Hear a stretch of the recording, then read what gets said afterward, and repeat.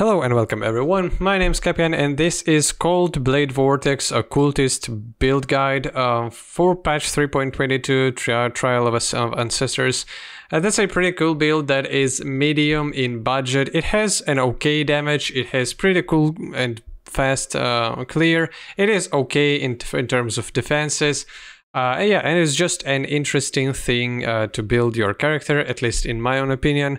So yeah, I've seen these types of builds being quite popular on Occultists in current league, even as something close to a starter. Maybe not everyone, and like, yeah, probably most of these were starting as Vortex, Occultist or Elementalist, and then respect into this, because this type of setup definitely requires a bit more of investment in terms of currency, unique items, jewels and stuff like that. But it definitely is a pretty interesting playstyle.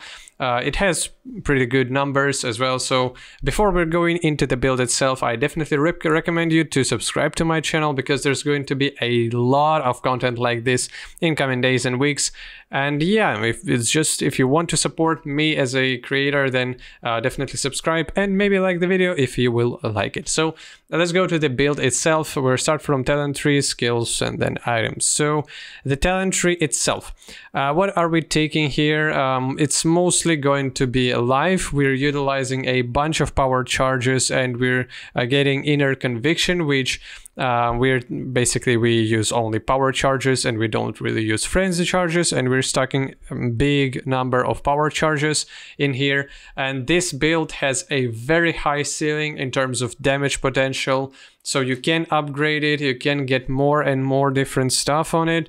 But this example in particular, with this number of damage and defenses, is quite medium budget. It's definitely not on the highest price range, even for regular builds, and this type of build can go even further than that. So yeah, now after the power charges itself, we're going for cold damage. Of course, we are hit build, it's not a cold damage over time build, so we're interested in penetration, we're interested in regular just cold damage. We're getting some cluster jewels, I'm gonna go for them a little bit after that. Mana reservation efficiency, again, more maximum power charges, endurance charges as well. As you can probably see here, it's not even in here, so survivability is a bit better with endurance charges being up. Then whenever we're going in here, we're taking second big cluster jewel stack, then we're getting additional curse, mana reservation efficiency, some life, and power charge. And that's basically it when it comes to the talent tree itself. So now let's go into the detail about unique jewels first and then cluster jewels. So in terms of unique jewels, Militant Faith, yeah, it's High Templar Dominus, and it gives us 4% increased damage, area damage per 10 devotion, and 2% to all elemental resistances per 10 devotion. So these things give us devotion. So yeah, all the attributes, all the little ones. Then other little ones gives us 5 devotion, big ones gives us a bit of devotion, and that's just for you to easier cover all your all your maximum elemental resistances. And as you can see here, we're way over capped, and just to get additional area damage as well. And of course, for the inner conviction, that's the most powerful and valuable thing that we can get here. And now for the other jewel sockets, it's impossible escape. Passives in radius of Magebane can be allocated without being connected to your tree. So yeah, these jewels, they vary in price in terms of it depends on which talent, which keystone talent is on them, but they're not always pricey. You can get them cheap, you can get them, it all depends. But here we are interested in skill effect duration. For Blade Vortex, it's regularly the case, and yeah, we can get additional spell suppression chance from reflexes as well. So we're taking charisma as our anointment for additional mana reservation efficiency. Then for our last unique jewel is going to be, yeah, so here this build in particular uses inspired learning for it to be more zoomy. You can just easily take something else and utilize it there, or maybe just get the inspired learning and have this additional zoomy thing. So it's definitely a map clearing build. It's quite fast, it's quite yeah, you don't really need to use your skills. You're just running past the enemies, blowing them up, everything's exploding, and it's all very fun. And then here we have Watcher's Eye with damage penetrates, cold resistance when affected by hatred, which is definitely very good. And regular jewels are just for you to get maybe some resistances, some area damage, global fizz, maximum life, maybe cold damage will be good. Yeah, so that's basically it when it comes to regular jewels or unique jewels. And now the cluster jewels, here we are taking fizz damage 1 with additional fizz damage increases, some even additional armor, as we are utilizing armor to mitigate physical damage incoming towards us. Chance to deal double damage, again increases to fizz damage as well. And this one is cold damage 1. So here we have some elemental damage leached as life. As you can see here, our life leech is capped. We don't have too much maximum life and increases for life, which means that our life leech is not going to be super strong, but it's still pretty good. And Blade Vortex works constantly, so even if you're stunned, it's not like with regular skills. Whenever you're stunned and you can't really hit anything to leech, your Blade Vortexes will still spin. And Blast Freeze here, cold damage freezes you, inflict spread to other enemies within a radius, which is definitely very good, especially with how the Occultist works and how much, just basically how much defensive capabilities it can give you. And here's again just additional elemental damage. Then medium cluster jewels are area of effect, so we're trying to get more AoE, some increased area of effect per power charge as well, some maximum life with AoE as well, and small ones are for mana reservation efficiency. As you can see here, it's basically just biggest rolls of mana reservation efficiency with some other useful stuff on top of that. When it comes to our ascendancy, we are taking Profane Bloom for enemies to explode. We are going for Void Beacon, minus cold resistance, and we're taking Frigid Wake, which gives us immunity to freeze and chill. It gives us more damage, and we're freezing enemies. We're freezing enemies, it's more damage and stuff like that. Then Forbidden Power is one of the most important things in here, is it gives us additional power charge. It gives us power charge generation a little bit as well, and then we have increased AoE and increased damage per power charge. So that's basically it when it comes to the talent tree. Everything is quite not too much of difficult stuff. Probably the closest one is Impossible Escape, that you need to know how it works, but it works just like this. So just around Magebane you can take all the talents without you needing to path towards them. Now let's go for the skills. So we are using Vol Blade Vertex. It will give us additional single target damage. Inspiration for reduction of cost and crit strike chance and damage. Then critical damage, of course. Crit multi is one of our main things that will ramp our damage. Cold penetration, unleash, and power charge on critical.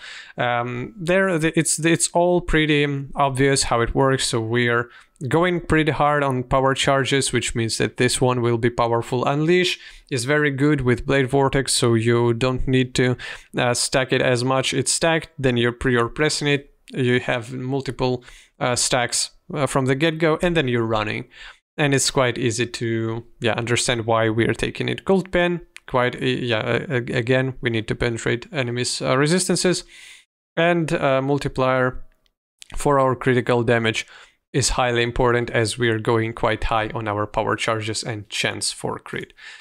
Then we are using Frost Blink to just dodge things, Zealotry and Hatred with Enlighten. So level 3 here is enough. You can play with, so it depends on how much unreserved mana you have. Maybe you have some additional mana on your gear, maybe you have some additional mods that additional mana reservation efficiency or stuff like that. It all depends on your particular setup, but Enlighten is very, very good in here. Then we are using Shield Charge with faster attacks. Yeah, Assassin's Mark is going to be, as you can see here, it is in weapon 1. And we don't really have anything special in weapon 1, which means that you just need to use your Assassin's Mark by yourself on the targets that need more damage from you. So it's critical strike multiplier, flat crit chance, which will ramp our damage. And shield charge is very, very good for you to use with Blade Vortex, because you're going to be running through all the enemies, and it's not like with Flame Dash or something, whenever you're blinking instantaneously to the next place. You will be running through enemies and they will die from your Blade Vortex. Then we see we're using a Determination as our defensive one, Herald of Purity and Herald of Ice. So again, if you are quite low on the mana reservation, as you can see here, we have a bunch of different stuff. So Cluster Jewels for mana reservation, all the talents that we can possibly get for mana reservation. On the gear, it's going to be present. If you don't have an ability to get all these things, then definitely get rid of either Heralds, some of Heralds.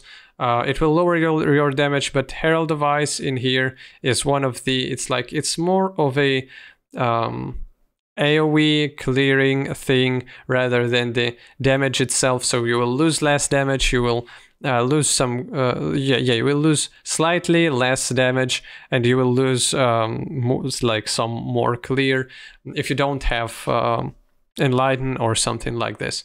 And then Precision.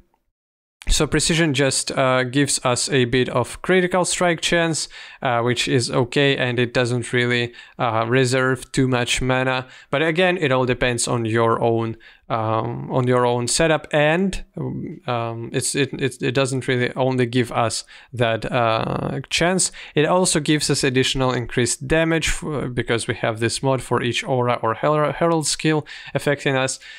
So yeah, basically it gives for a very little investment and one socket, it gives us a bit of damage and crit strike chance. Now then we're using custom damage taken with Molten Shell. We do have enough armor for Molten Shell to be good, and not using Steel Skin. If you don't have enough armor, use Steel Skin instead. And custom damage taken, so yeah, you're getting some damage. This auto defensive stuff procs, and we're good. Vortex we're using as an it's just going to be probably on your leftmost button. It's instantaneous. It creates bone chill area that increases damage. Increases chill effect on enemies and your damage on enemies. And Arcane Surge just gives you increased cast speed, which is quite useful as well. Then we're using Frostbite, which is going to be in our ring, and it's a medium budget setup. You can automate many of things that are present here. You can get much better gear everywhere, but this is a medium budget setup, and Mark of Submission works pretty well with Frostbite. So you're gonna with your hits you're going to automatically apply Curse on enemies that gives them minus gold damage. And there's some on kill monster explosions that we're gonna go pretty soon towards. So when it comes to our weapons, we are just using increased spell damage and +1 to level of all spell and physical spell skill gems. As you know, Blade Vortex, it's not a gold gem, it's a physical spell gem, and there's some increased crit strike chance for spells. And that's, so that's pretty bare bones thing. Nothing, it can be quite pricey because of +2 to levels, but it's nothing extra special. The shield that we're using, again, +1 to level of all physical spell skill gems, then some crit strike chance, elemental res, chance to avoid elemental ailments, which can be very, very useful, and some life. In helmet, as you can see here, damage penetrates, cold resistance, increased critical strike chance for spells, but we don't see here mana reservation efficiency that you could have get again in terms of the Eldritch Influence again, but then in mods it has a bunch of armor, resistance, some life, and increased mana reservation efficiency, but there's still place for some improvements in here because there is open mod still present. Then as our body armor, we are using Sacrificial Garb, and it has a modifier: enemies you kill have chance to explode, dealing 1/10 of their maximum life as physical damage. So that's why I don't think that you, like, if you don't have enough mana, I don't think that you need Herald of Ice that much, because you already have explosions going on. But of course, Herald of Ice is not bad by any means. It's pretty good damage increase and AoE increase. But you can sacrifice it for more free mana available for you. Otherwise, there's +1 to level of all Vol skill gems, and we're using Vol Blade Vortex. Otherwise, just, yeah, some life, some resistances, whatever you can squeeze into it with all the other mods that are present. Then as our gloves, we're using Crimson Sorrow, so it converts 100% of our damage to cold damage. Gives us a bit of other good stuff as well, and it has a corruption for flat for baseline critical strike chance increase to our spells, which is quite valuable as we're using crit strike pretty intensely. Then we are using our boots. It drops Brittle Ground, which is quite useful. Some extra physical damage as extra cold as another Eldritch implicit, chance to suppress spell damage, some attributes, life, increased movement speed, and onslaught, and yeah, fire resistance. Then when it comes to our amulet, yeah, so amulet, we are allocating charisma, as we've already saw. Attributes, crit strike multiplier, +1 to level of all skill gems, which is very, very good. You can get, maybe if not to such an extent of price, you can get at least +1 to all physical ones. Again, some attributes and life. Then with a ring, it's Mark of Submission that makes your curse being automatically applied. You can get stuff like this in other places, for example, Corrupted Implicit on gloves and stuff, but it may cost you way more with Frostbite. So yeah, it is here. It is very budget efficient. Then for our second ring, it's a bunch of resistances, attributes, and maximum life. Belt, again, nothing special. The same stuff here as well. You can get Stygian Vice to get some additional Abyss Jewel things going on. So maximum life, phasing, crit strike multiplier. It's all good, but you don't really have to get it. So yeah, Life Flask with immunity to bleeding and corrupted blood. Very good thing to have, and probably you want to have, with how frequent Blade Vortex attacks enemies, you probably want to have immunity to corrupted blood on some of your jewels, but that's a bit more expensive as well. But there's always room to improvement. Battle Faith, as you can see, I'm gonna use it here. It gives us damage, it gives us pretty good number of damage, but it's not as critical. You can live without it. It's a bit of a pricey item, something closer to 1.5 to divines currently. If you want to, you can have it. It will give you extra critical strike and straight up damage against enemies, but you can replace it with something else that will give you damage as well, or it will give you more defensives. So we do have Taste of Hate Silver and Quicksilver Flask. For example, you can use Granite Flask instead of Bottle Faith. You will have way more armor, you will be way more defended against physical damage, and your effective hit pool will skyrocket even more.